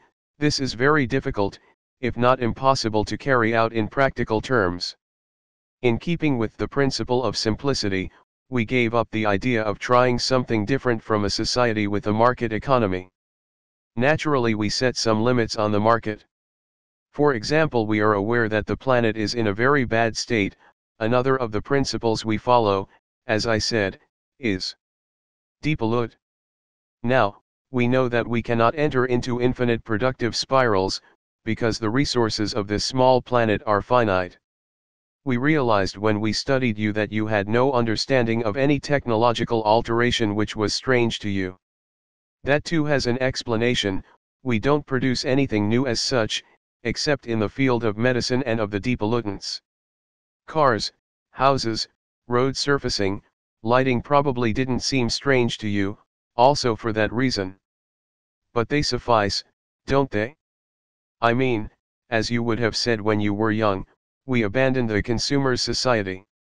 Do you understand? We couldn't continue down that road. That was probably one of the biggest mistakes committed in the past, in my opinion. To think that it was possible to produce useless things, in ever-growing numbers, convincing people to build a market to consume these useless things. How much resources, humans, and materials had been wasted to produce objects that plainly and simply weren't necessary. Have you thought about that? I feel tired, Emilio. What are you going to do to me? Nothing, Gustavo. You will remain here. When you reach 65 years of age, you're nearly there, we will see. There is something else I have been meaning to ask. Go ahead. I noticed that, after all you have told me, the way in which you enforce power is curious. I mean, there is television, now there is even a newspaper, at least here, but the police, what you call the vigilantes, have old-fashioned methods. I would even say methods you could find in any 20th century dictatorship in my calendar, as you say. But you are successful, the domination you impose is achieved, what I mean is you are effective. I am not an expert in politics, I am a doctor, Gustavo, though I'm 46. Admit that might be hard for you to believe. But I think that I can also explain this aspect of current society to you. It isn't difficult and you will see that it is profoundly logical. We base the continuity of our political objectives on cooperation, as I have already told you. That means that there is no point in calling the government of a place into question, because there is no point in escaping to somewhere else, it is all the same.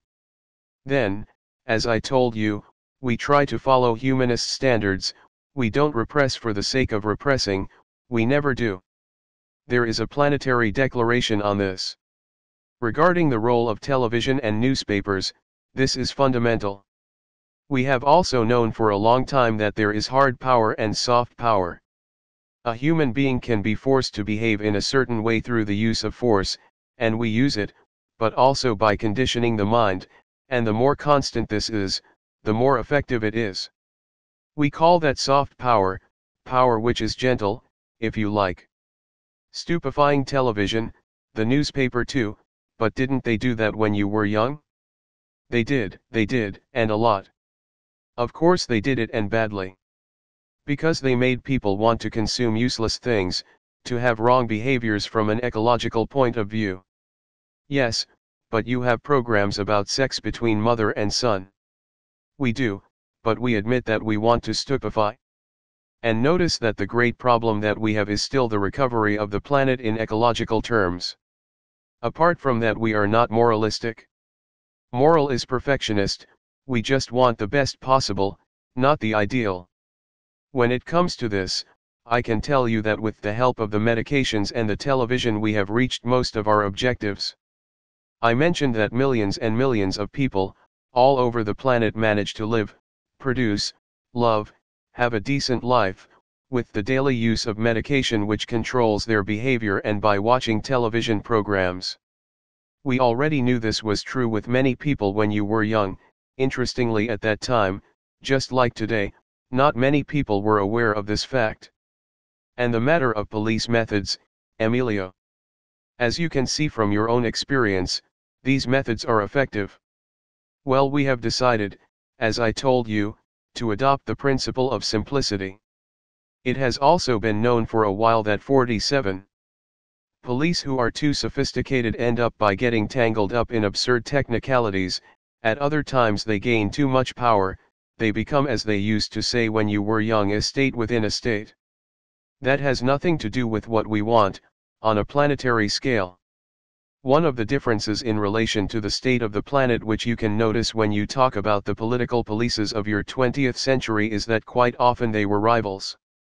Today they cooperate, which means that they achieve much better results with the same means.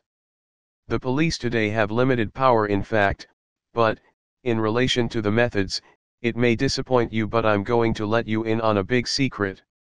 The human being has long been understood by the police, by repressive organizations. The crucial aspect of human behavior when it intends to disturb or alter the existing social order and politics is fear. That's right, fear. Now, the police, governments, repressive organizations have to know how to handle fear. Then there is the age-old maxim of wisdom which comes from the ancient Romans, the thing about bread and circuses.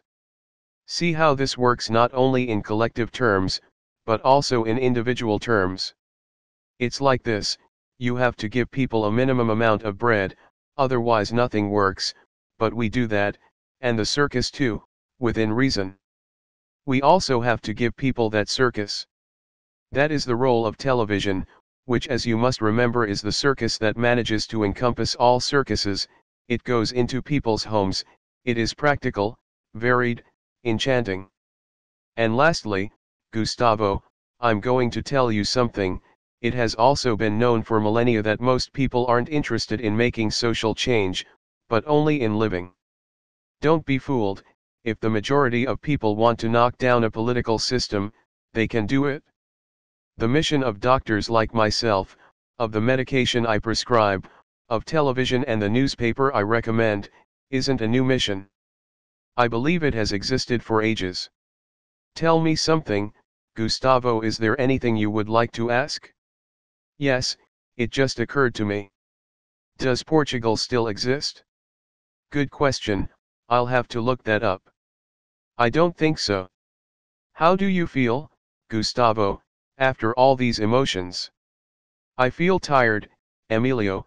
I am not sad, but I am tired. I didn't expect to find out all these things like this, in one afternoon. All right. I understand. Would you like a dose of Trazamol? 48. There has been some development in the medication, would you like to try it? I would, Emilio, you are a good friend.